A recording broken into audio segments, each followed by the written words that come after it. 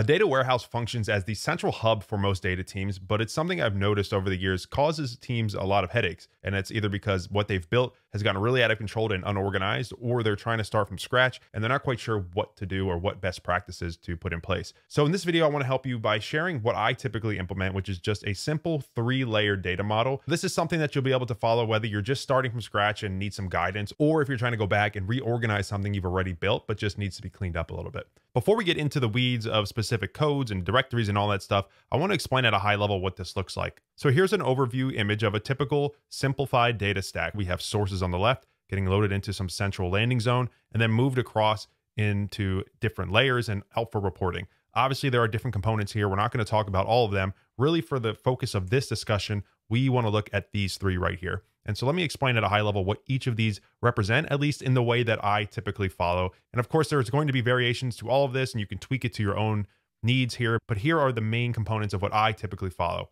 Layer 1 is what I call staging. And this is going to be one-to-one with each raw source table. And there'll be different naming conventions to help you identify where the source is coming from. But a key component of this is that these I like to deploy as views. And the reason is because we don't need to double up the storage. It's really just a cleaned up version of the source table. So a view is really an abstracted look on top of a table, but you're going to do things like renaming a column, doing a simple case when statement, maybe formatting some numbers, things that you can do right up front in one layer so you don't have to do it in the future. Next is warehouse, and this is where you're going to see most of the data modeling take place. So things like Kimball, star schemas, stuff like that, that's where this takes place. And again, I'll show you an example, but the key thing here is this is pulling from the cleaned up staging views, not directly from the source. And this becomes beneficial later on, as you'll see.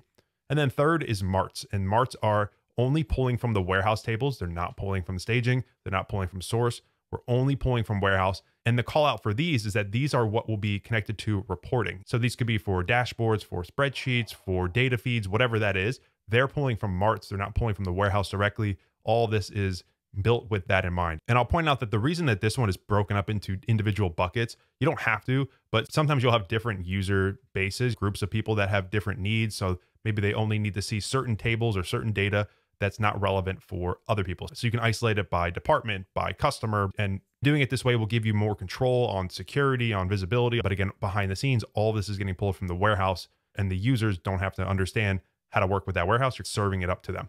And just to drive this home a little bit, if you've watched my other videos on data modeling, particularly with star schema and Kimball modeling, just to equate to where this is going on, we have staging here, which is staging here. Warehouse is where that star schema, for example, is going to take place. And then Marts can be wider. That can hopefully be reused for multiple purposes. I typically don't like to create Marts tables one-to-one for each report. Some people do, but I just think that can get a little messy and create a lot of fluff in your data that becomes outdated. So instead, I like to have a few wider ones that can be reused for multiple purposes, but that's up to you. All right, let's now see this in a simple example. And yes, this is simple, but I want to emphasize that I have applied this personally to much bigger architectures so this concept can scale. So let's say here I'm on a database and we have 2 raw database schemas, and each of these are schemas here. And if we're going to compare this to what we had before, this would represent these raw source schemas. And sometimes this will be in a completely separate database, which is often the case in more modern cloud databases. But for the sake of this example, it's all in the same spot. Then we have staging. So let's take a look at this. So in staging, there are no tables, but I have views. And you can see the naming convention that I followed, that we can quickly see what it is. But each of these are views. So these are views on top of each of these stored in a separate spot. But what does this look like? Now, if I go to my DBT project here, go to models, you can see again, this is following that same structure. And all this is intentional so that you keep it clean, you keep it organized, and you only add complexity later as needed. So we have staging, warehouse, and Marts. Again, all this aligns here. Let's look at staging. Within here, I'm breaking it down by individual source. So if we look at this next to each other here, we look at the 2 sources. I have G Sheets, so I just shortened it for Google Sheets, and MBA. The data itself isn't what's important. It's the structure that we have here. And then within staging, I'm bringing them together. And if we go into any of these, let's just say, for example, this table here, this is pulling one-to-one with each table. And really, again, don't worry so much about the syntax. What's important here is the idea that we're handling renames. So in the source data, it looks like this, but we're renaming it here one time to give it an ID, to clean up the naming. Maybe everything's underscore with the snake casing. We have a simple case when statement and some formatting here. Here's one example. Let's look at another one. So here we have one for games. This is actually flattening a JSON object, but all this is happening here in the staging layer one time. We're having some simple Booleans. What's important here is that it's really only coming from one source, one table at a time, and it's just cleaning it up. And that is the whole goal of staging. It's not intended to be anything overly crazy. It's just cleaning it up. So again, as an example, let's say we're selecting from the raw table. We've all capitalized column names. This as of date is a string, which we probably want that to be a date. But if we select from the view, this is going to have the cleaned up version. So we can see the columns are a little bit different naming like we did it here.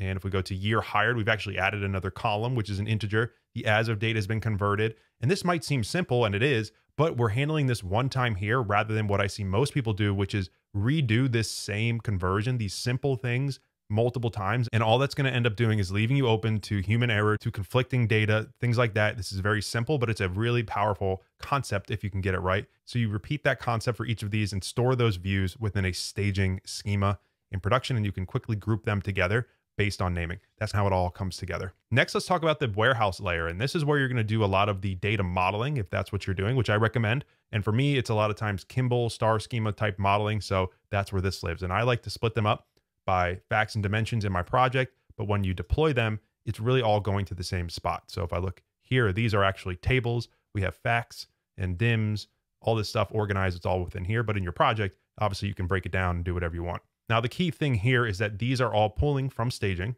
Like we mentioned before, you can see STG. And the thing that's nice about this approach is, as you can see here, we're not really doing a whole lot at this point in the dimension. And of course, there will be situations where you add some more logic. But the idea here is that because we've handled a lot of the simple renaming and stuff, this whole layer can be dedicated to more custom logic more than formatting and stuff like that. Obviously, there's going to be more complex things. You're combining things from multiple staging layers, and you need more custom in between common table expressions or temp tables, whatever you're doing. That can be done here. But the idea is you're not doing the simple renaming and conversions again here. It's already handled in the staging layer, and this can be focused just on custom logic for that. And just to bring this home again, here we have our staging views on top of that raw data. And then we're creating a simple star schema here in the warehouse. And of course, you could expand this to do other things as well.